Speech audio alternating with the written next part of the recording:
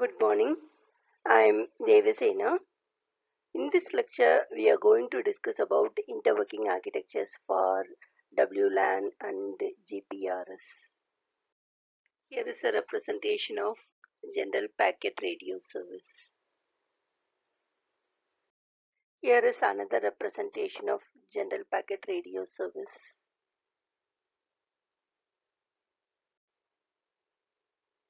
Interworking architectures for WLAN and GPRS.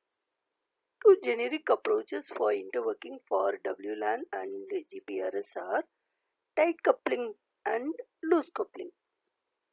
With tight coupling, the WLAN is connected to the 3GPP, that is GPRS core network, in the same way as any other radio access network, that is RAN, such as GPRS RAN and UMTS terrestrial RAN, that is UTRAN.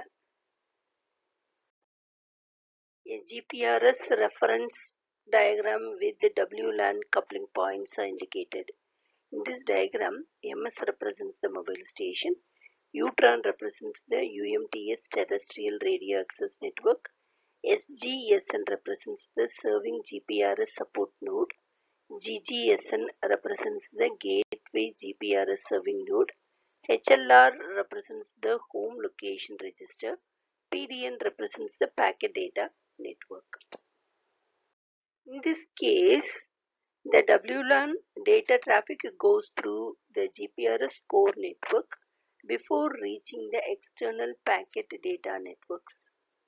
Here is a representation of tight coupling point. With the tight coupling, the WLAN is connected to either GB or IUPS reference points. Here it is indicated in this diagram. The loose coupling architecture between the GPRS and the WLAN at the GA reference point is indicated. Here is the representation of loose coupling point. This means that with the loose coupling, the WLAN bypasses the GPRS network and provides direct network data access to the external packet data networks, that is PDNs. The trend is to follow the loose coupling approach and use SIM or USIM based authentication and billing. With this loose coupling approach, a subscriber can reuse the SIM card or the USIM card to access a set of wireless data services over a WLAN. In the tight coupling approach, the 3GPP system-based access control and charging is used. This requires authentication, authorization and account, that is AAA, for the subscribers in the WLAN to be based on the same AAA procedures used in the GPRS system. And access to 3GPP GPRS based services is used to allow the cellular operator to extend access to its GPRS based services to subscribers in a WLAN environment.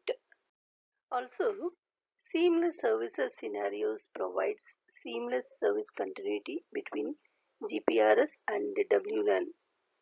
The goal of 3GPP circuit switched services is to allow the operators to offer access to circuit switched services. Example, normal voice calls from a WLAN system. Seamless mobility for these services is provided. The advantages of tight coupling architecture between IEEE 802.11 WLANs and the GPRS are the following. Seamless service continuation across WLAN and GPRS. The users are able to maintain their data sessions as they move from WLAN to GPRS and vice versa.